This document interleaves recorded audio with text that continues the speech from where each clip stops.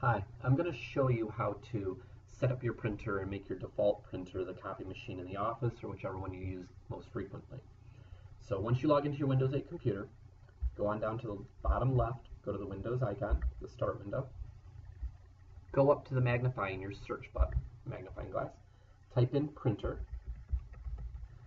and go to where it says Printers and Devices. Go ahead and click on that. This will bring up any printer that's installed on your computer already. So this will be the printers you have access to. Scroll down and find the one that you would use the most. For example, I'm at Ryan, so I would pick the Ryan. FO is front office, M is multifunction. That's the copier machine in the office. Right click on that printer, whichever one you choose to use as your default. Make sure you click right here where it says Set as Default Printer. Right click again, go down to Printing Preferences. This will be just like we used to do with all of the XP computers.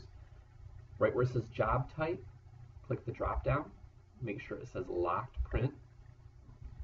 In Details, your user ID, put your last name or whatever you'd like to appear on the printer screen when you go in to get your print job.